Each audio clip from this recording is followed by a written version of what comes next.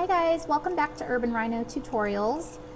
Today I want to talk to you about how you work with layers within Adobe Photoshop. So every photo that you open in Photoshop is its own layer. When you add an additional photo, so if I were to place a second photo on top of here, that's going to be a second layer. The reason we work with multiple layers is you are able to edit one layer without affecting the other ones. So let me show you what I'm talking about here. In the bottom right hand side of your of Photoshop, of your workspace here, at the very bottom and next to the little trash can, this is where you can create a new layer. You can also do this through the layer layer menu up at the top here, and just go to layer, new layer. I think it's much faster to click the icon down here. If you, let me move this a little bit here. My screenshot is getting in the way. There we go. Okay. So if I click on create new layer, so you can see when I hover over it, create new layer. And now I have a brand new layer that I can work on, whether that's I want to add text to it, or if I wanted to add a gradient coming in from one side, but I don't want to directly affect the photo underneath in case I want to remove some of it.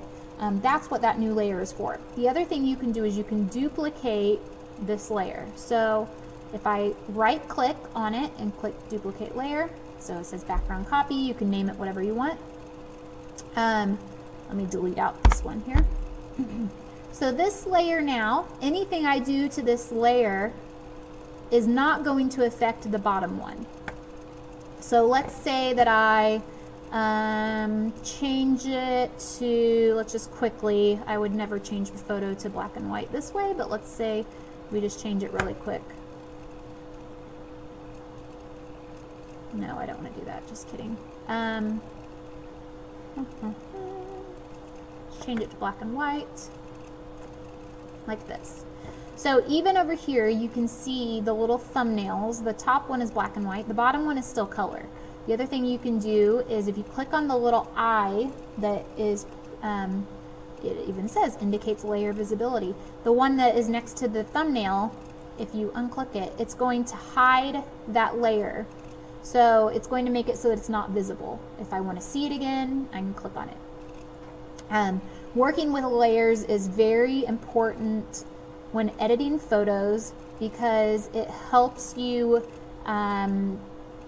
be able to be free with what you do without affecting the original photo. So I always want to duplicate my layer before I do anything. That way if I edit and edit and edit and then I feel like I've gone too far, I still have that original photo underneath. So I'm not permanently affecting that. Now once I ultimately get done and I like what I have, I like what I've done, then I would merge the layers or flatten the image. So if you right click and flatten the image, and it will merge all those layers together. So now you have one completed photo. The other thing that you will benefit from having multiple layers is when you want to create a layer mask. I'm going to link here how to create layer masks. I'm working with layer masks, so it's a separate tutorial video that we get more in depth with what those are for.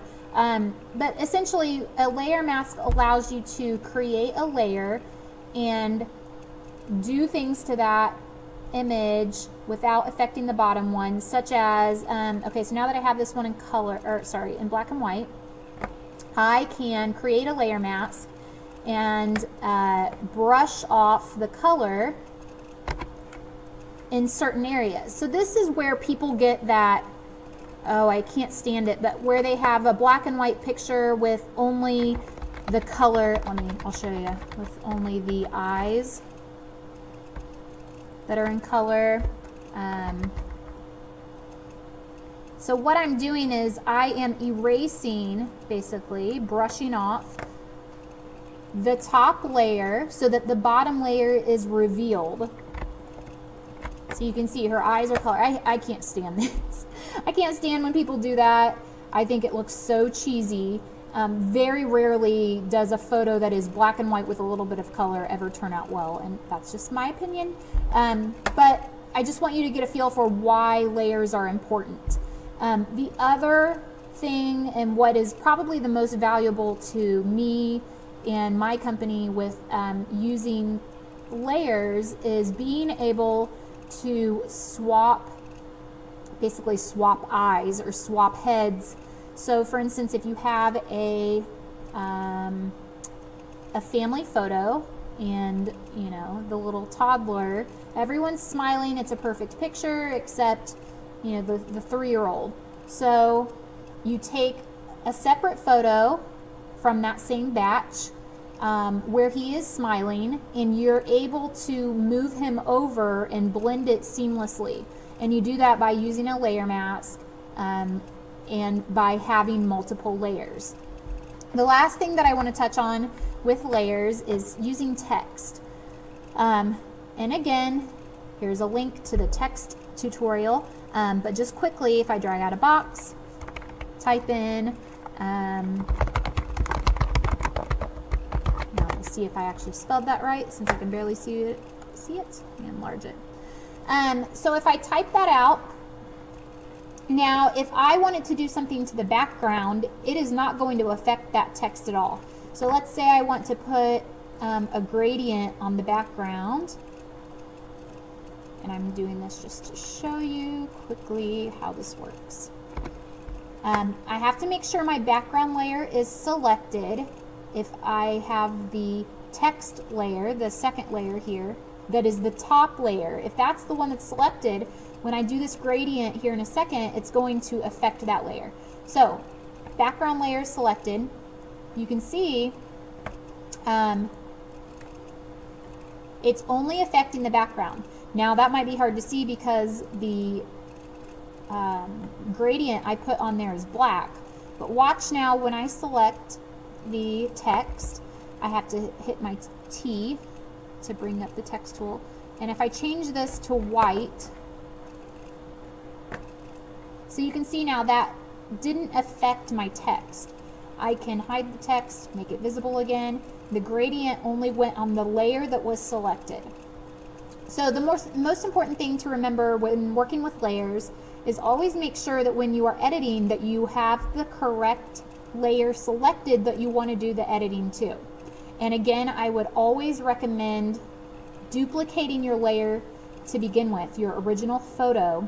That way any adjustments you make to the lighting, the color, the temperature, you know, liquefying, which is like actually moving part of the hair, the skin, all of that, any of those changes are not directly affecting that original picture. Now again, once you get done and you've made all the changes you want, then you can merge it and it's a final photo.